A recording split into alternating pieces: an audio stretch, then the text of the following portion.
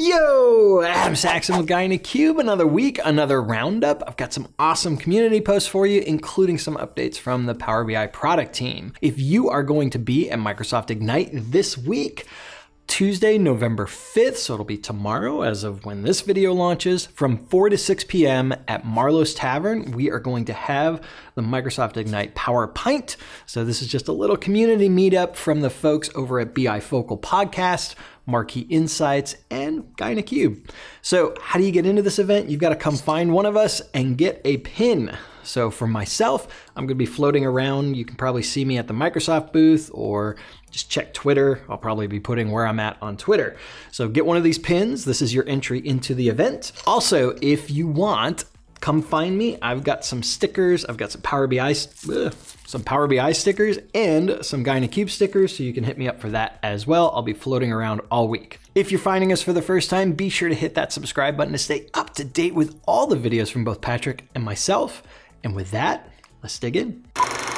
Parker Stevens from BI Elite's got a video out there looking at how you can create your own custom Venn diagram. He calls out that there is a custom visual for this, but it didn't necessarily have all the customization options that he was looking for, so he walked through how to create your own. It's an interesting technique. It's a very creative use of pie charts. Yes, there is a use for pie charts. And he just walks through how to set it up and shows the fact that it is interactive as well. The other cool thing about this video is I actually picked up two things I didn't necessarily know.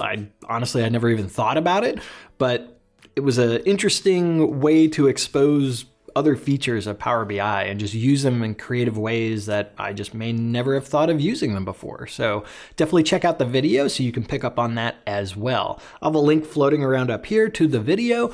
Also, you can check out the links down in the description below, along with links to all the items from this week, including some bonus items, so go check it out. Marco Russo from SQL BI's got an amazing blog post looking at the difference between calculated columns using DAX and computed columns from a Power Query perspective. Patrick actually did a video talking about some of this, saying, look, push it back to the data source as much as you can. So instead of creating that calculated column, maybe do it in Power Query, or if you've got access to the data source, go ahead and push it back to that level to avoid doing the calculated column if you can. Marco goes a little deeper in this and shows that with all things, it depends. He goes into calculated columns and what that's actually doing from the Vertipack engine perspective, as well as some of the pros and cons of doing either. So really it's about your data situation. And the other thing I love that he points out here is anything you do, you really need to test and compare to really know how it's going to work with your data. There's never just a one size fits all. So it's a good read. If you're curious about which one you should go with, check out the link down below. Jen Sturr from Data Relish has got a blog post looking at the new Power BI feature, the Data Lineage view. She points to the blog post that's out over on the Power BI blog, and she looks at why you should really take advantage of this and what it's all about. I love her blog post in the sense that it really looks at, what data governance really is and why you should be looking at it, and the fact that this doesn't take the human equation out of it. You still have a part to play, and she looks at why that is. One of the important areas that I think she calls out is what the data lineage piece does not do. This is a really cool feature. It lets you understand what's being used in your workspace and inside of your Power BI tenant. Also, check out the blog announcement because they talk about kind of what they're thinking about for the road ahead.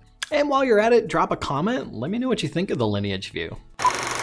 I mentioned Microsoft Ignite just before, and I am at Microsoft Ignite this week. If you are too, there is a blog post looking at the sessions that the Power BI team is putting on this week at Ignite.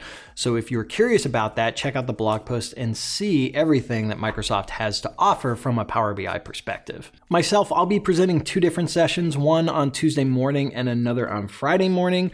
So if you want to come say hi to me, check those out and come along. The Power BI team is trying something new. They are going to try and do some of these Ask Me Anything type sessions or time slots, if you will. The first one of these is coming up on Wednesday, November 6th. It is going to be with Amanda Kofsky, and it's going to be a sneak peek of the new Power BI desktop before it drops. You get to see all the cool things that are coming before it's actually available, which is awesome.